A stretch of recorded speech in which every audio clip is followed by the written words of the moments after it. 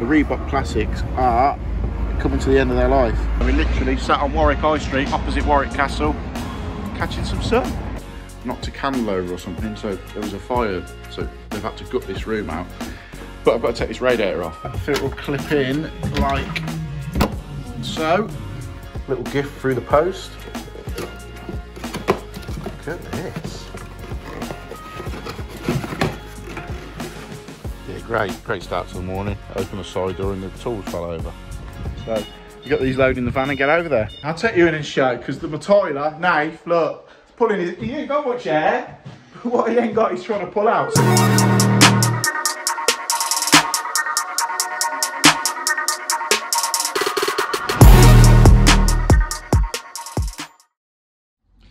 Right, so it's Tuesday morning. I've just been doing some paperwork in the house, catching up on a few invoices and stuff like that that I haven't billed out to customers. You find that a lot sometimes. You've got that much going on. Yes, I've got two whiteboards in my office that I put monies owing and stuff like that, and invoices that I've got to chase up. But sometimes you just forget, and you get to a point where you go, right, I need a couple of hours now. Sit down, get all that done, get them out, so you know that sort of stuff. Just been doing that. Got to go and do a couple of little jobs today. Got to go and look at a bathroom for a customer. Over to Stratford to take a rad off for a builder, because they need it for plastering walls and stuff like that. So a few little bits to do today, and then we'll be predominantly now back on that restoration job, because that's shifted along. The plasterers are nearly finished, so we can get our teeth really into that, start getting the rads on, start getting the mega flow system in. The bathrooms start to get finished off, so we're looking forward to that. So we'll shift onto that soon. And just to catch up on a couple of things that I know a lot of people have been on about. Yes, the chippy weighed me in the end, not Dave Grill's chippy, another chippy that we haven't seen on the channel. Yes, he come good, fair play to him. He come in and weighed me in for the dent on the van, fair play to him. And the other thing, what was the other thing? Oh yeah, my son, he still hasn't had his little one yet. His Mrs. Beth was meant to, it was meant to be last Friday. So where are I today? Tuesday. Wednesday, she's getting induced. So the next grandson might be arriving very, very soon, which will be exciting. So if he does, I might get a little reaction off Josh, see if I can get on the channel. Anyway, I'm waffling on now. Let's go and get some bits done. It's nice and sunny, Tuesday morning. Let's get to it.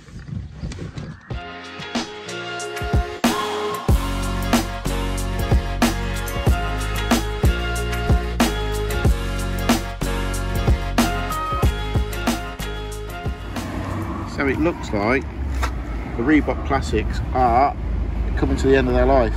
So I don't wear work boots a lot unless I'm on sites, because, you know, around people's houses, trainers are a lot better. But if people know of a decent sort of comfy pair of trainers that are a bit more hard wearing than, you know, just normal trainers, if you like, you know, like workside trainers, give us a shout, drop a comment below. So literally just sat outside this job, just run the customer. And the chippy's got the front door key for the house. He's shot off to get some bits. He'll be back in a minute. So we literally sat on Warwick High Street, opposite Warwick Castle, catching some sun. Can't be a bad start, can it? Right, I waited 15-20 minutes for that chippy to come back to let me into that job. He hasn't come back yet, and I've got other little bits to get on with today. So I've got to go off now, get some other bits done. We'll stick my head back in here on the way past. I'll be passing anyway, so it's not a major job. It's just connecting with those American fridges, you know, the little 8mm, 10mm water line that goes out the back. So right, we'll get on to another job that we can get into straight away. Okay, so we're at this job in Stratford for this builder where he wants this radiator taken off. And as you can probably tell, there was a, let me see, there was a fire. The young girl who lives in this house and the top floor knocked a candle over or something, so there was a fire, so they've had to gut this room out. But I've got to take this radiator off. However, one side's got a valve on it and one side hasn't, but it is a normal flow and return system. So the whole rest of the house is like it. They've just got these one valves on the one side, which is something they did years and years ago. I haven't seen it for years, to be honest. So what I'm going to do is drain the top of the system out, because luckily we're on the top floor. Cut 2 isolation valves in here. I've only got baller fixes today, so I'll just cut that, stick a couple of baller fixes on it, and then when I come back next week, because I'm going to re-pipe, because at the minute the pipes go into behind this cavity here, in there. So what I'm going to do is just chuck a couple of baller fixes on there, because it's stainless steel pipe as well, so I can't put a couple of cap ends there, fish fit cap ends, but bang a couple of baller fixes on, whip this off, fill it back up, and then come back next week, and because it's on a combi, I'll just take the pressure off it, swap it to 2 either full bore boiler fixes or 2 lever valves, and we'll probably, if we're just going to do it, just pipe it direct, and then get a new rad on, and then just come straight out the floor with it. So we'll get that done now. We'll go and take the top of the heating system off, drain it down, and cut them valves in there, and then we can get the rad off. Plasterers are plastering it the weekend, reboarding it and plastering it. Right, so we've got the hose rigged up onto the boiler in here. So the pressure's just dropping. Once it hits the bottom, we'll go upstairs, open the vent, and should be able to just cut them pipes and get them capped off, them baller fixes on. But look, as you can see, this is the hallway rad. It's just a valve that end and nothing that end. So if ever you come to take them off, it's a pain in the ass. So we've got the vent undone here. It's pulling the air out of here. So we'll just drop the top of this system off, luckily. Cut there, bang a couple of baller fixes on, and then next week when we come back, we'll put 2 full bore ones, or we'll just pipe it direct. So we've got a baller fix on that one, so I'll do the same with this one. We'll just cut this now. Like I say, it's old stainless steel pipe. I think in an early video, a few months back, I had a job with stainless steel. I think it was in the 60s or the 70s. So again, stainless steel pipe, cut that out. Cut this here, like so. I'll just bang a baller fix on it now and turn it off. And that's that isolated. Then when we come back, say swap them, or pipe it direct along the floor up to the rad. Right, so there we go, both on like that. We'll go now, repressurise the system, and we're about done till we pick the rad up. Till we get this off, boarders will reboard that, skim it over the weekend, and then we can get a new rad on it next week and pipe it up. So we'll just shut this back off, like so.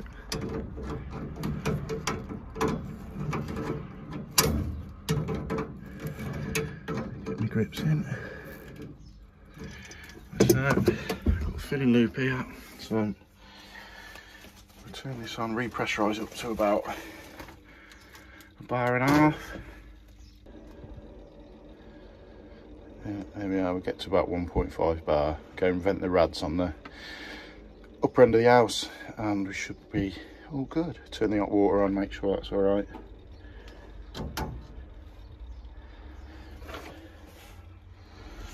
So just press and hold the reset button in, stop that red light flashing, and we're all back to normal. Sorted, there we go, rads off. Labourers are in later on, they can carry that down. Pipes are out the wall, so valves are under there. We'll just come off that, and then wherever they want that rad along that wall, when we come back, maybe even have it down this end or whatever. But we've got to reboard that, skim it over the weekend, and then we'll be back next week. So that little job sorted. Right, on to the next one now. Well, that was a little bit interesting. A fire damaged top floor room. First one of them I've done. So that's that sorted. We've got that out of the way, sealed off, and the plasterers can get on with their thing and do whatever they want to do now. So I'm just going over to a guy I know's house. He wants to go through some bathroom ideas with me. So we're just literally just about to pull up to his house now. So let's go and run through this bathroom with him.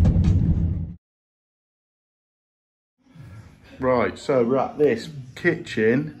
Got to connect this this fridge under the sink. And if you remember from a video ages ago, I put a link up in the top.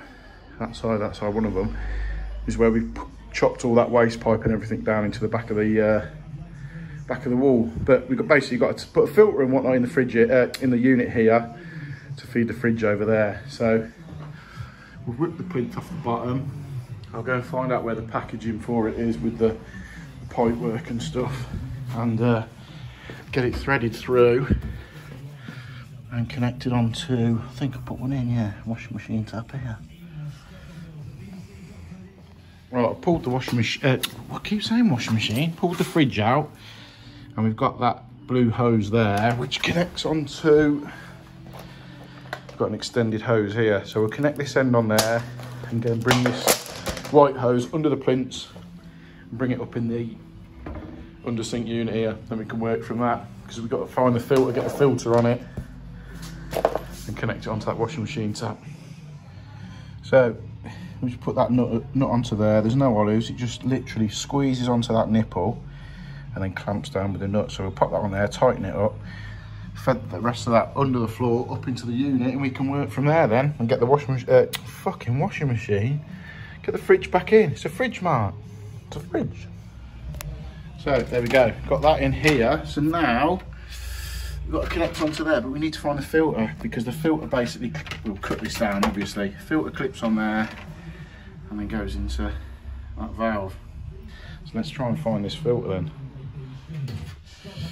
Right, so we've got the filter will clip in like so, and then off the top of there we'll loop it over and onto the fitting here. There we go, connected in the bottom. Oh, that goes out to the fridge, into the top, into here. We're going to clip that around the back and we'll just get it turned on and tested. So we just come home, so a little gift through the post. Look at this. Spot on, look at that. Got to brand it, got to brand everything. Notice anything different? Right, I've got this cap through Design by Creative, or Creative by Design. I can't remember which one it is, but I'll put a link below to their Instagram page. I just do loads of stuff like caps and workwear. They do a load of stuff, but I like a cap, but funny enough, I don't like wearing caps at work. So I've just put this on for demonstration purposes, but I've bought a load of them, so I might wear a couple to work and stuff like that. But yeah, if you want to get stuff like that, but it's dead good because it's like, you know, like the 3D embroidered stuff. So yeah, I thought I'd give it a go. Not a freebie or anything like that. I have bought it. I know some people, YouTubers, get freebie stuff, but that weren't. I had to pay for that. Right, so today we're going over to, it's Wednesday morning, so you'll be watching this tonight, Wednesday evening, going over to the house renovation now. So I'm going to be based there quite a lot from now on, I think, because stuff's moved on. We'll get over there and we'll see what's going on over there. Yeah, great start to the morning. Open the side door and the tools fell over. Must have been that roundabout I took at 300 mile an hour. Right, just got to Plum Base, picking these rads up now. A's just getting them off from the top floor. So stick her in the van and get over to this house renovation, start getting the rads into position, and then we can clean up under the floor, because all the floors are being polished and that. Get the rads on into position, polish them bits up, then we can pipe them up and crack on a bit like that. So we got these loaded in the van and get over there. Right, so this bathroom's a little bit different now. Yeah, it's lovely. So we're having a big full inset mirror here, and then we could start soon getting the units on, taps on, obviously showers sorted, put the rainfall on. That feeds the bath anyway. Get this one all refitted in. Got a towel rail to go on here. It's dead tight. And then just been and picked them up. We've got the rads on site now. So like these rads, I'm just on the top floor, but like the rad's got to go under this window here. Another rad behind here. And we're just up on the top floor where the ship is. Got one on there. So we're just hanging some of these rads. This is a 400, but what we've got under here, let me just take a step back and you can see, we've only got a short area to get this in. It's an 1800 by 400i.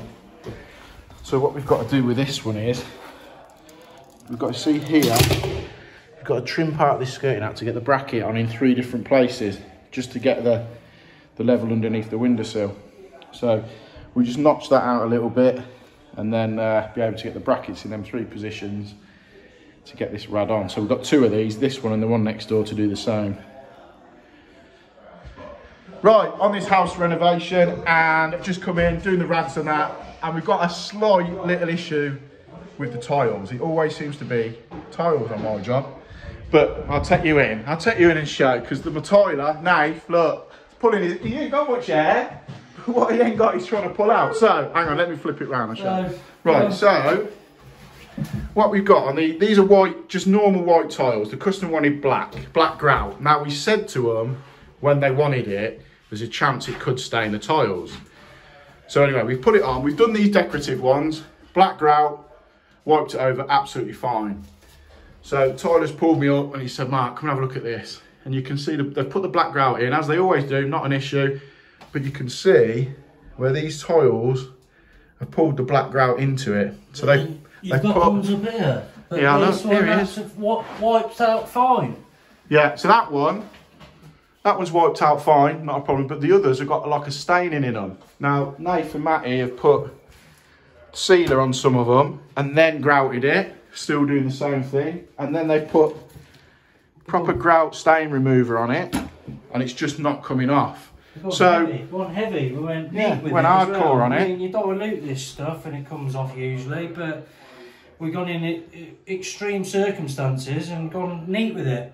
Yeah. Acid cleaner. It's just not pulling it out of the tile. So we've done everything we can. And what Matty, the other lads, noticed is there's 2 separate tiles. Now, where are they? Over here. See there. That one. So that one and that one are 2. They look the same, but they're slightly different tiles. You can maybe see a slight colour difference in them, but bought from the same sort of the company have gone. Yeah, there you go. They're all the same. This wiped off this one, but this one it's just pulled the black staining in. So we've had the customer out, had the client out. He's not happy, understandably, so he's going to go speak to Tops Tiles. There you go, named and changer. Tops Tiles.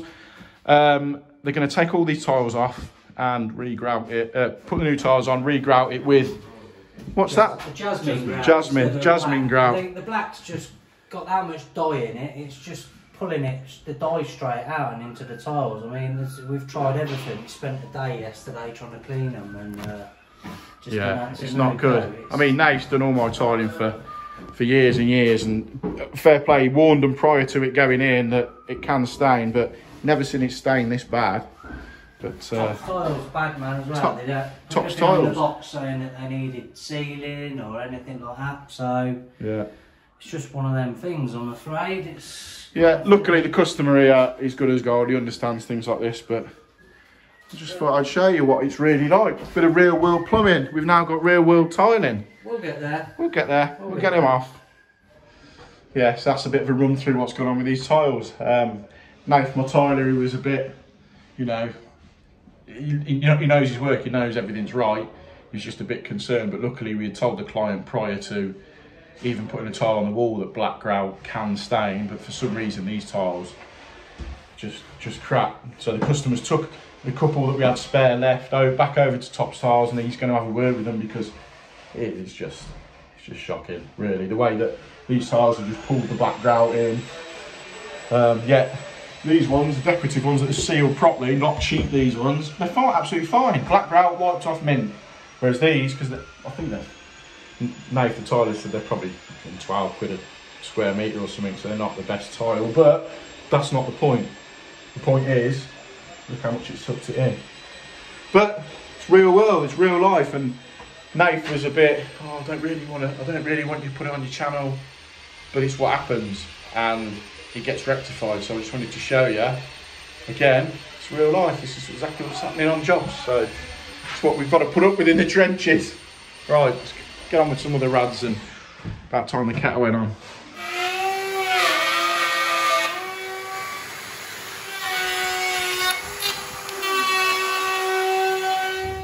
So what we've had to do then is router out these blocks from each of the bottom of the rads, because the part that bracket there is going to sit within that block.